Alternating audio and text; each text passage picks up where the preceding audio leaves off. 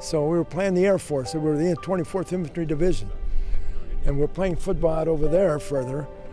And I don't know why, but I looked at my watch and it was 8 o'clock, and all of a sudden I heard these planes coming up over our head. It wasn't long. They had blown up these hangars here, and they had blown up about 100 and some P-40s and P-36s. We ran. We had to run to our barracks to get our rifles because we knew we were at war then. I was under the flagpole at the Navy Yard Hospital with a Navy nurse waiting for her boyfriend on a Salt Lake City to go out, and we got strafed by a kamikaze, and he crashed behind the hospital, and I got assigned to the burn ward, and that was the experience of my life. I'd do it all over again if I had to. How you doing, young man? Oh, pretty good, sir. Thank you. Okay. Good afternoon.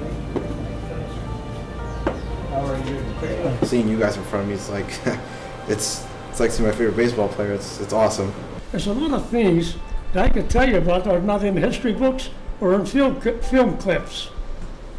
But we like to talk to the younger generation so they know, so they can pass it on to their younger generations.